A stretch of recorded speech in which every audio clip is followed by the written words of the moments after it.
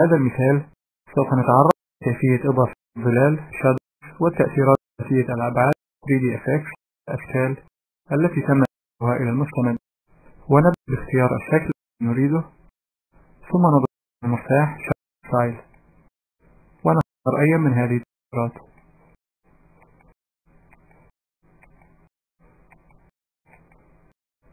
ونضغط على Shadow Settings. يظهر شريط Shadow Settings الذي يمكن من التحكم باتباع الظل بالنسبة للشكل الأصلي، وذلك باستخدام هذه المفاتيح.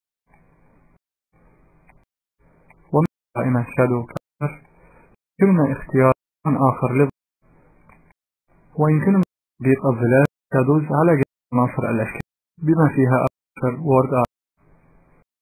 وللتعرف على كيفية تطبيق التأثيرات ثلاثية الأبعاد على الأشكال، نختار عكس من المستند ونفتح القائمة ونختار التأثير الذي نريد،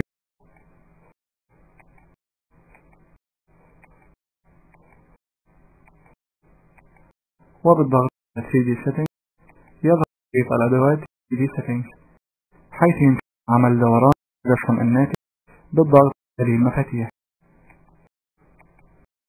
وبالضغط على المفتاح ده يمكن التحكم في عمق المجسم باختيار القيمة التي نريدها من هذه القائمة.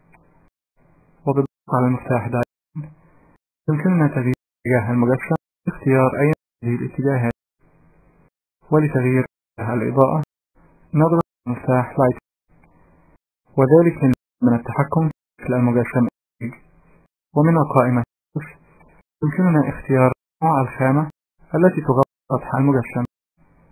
ومن القائمة Color نختار اللون الذي نريده للثلاثي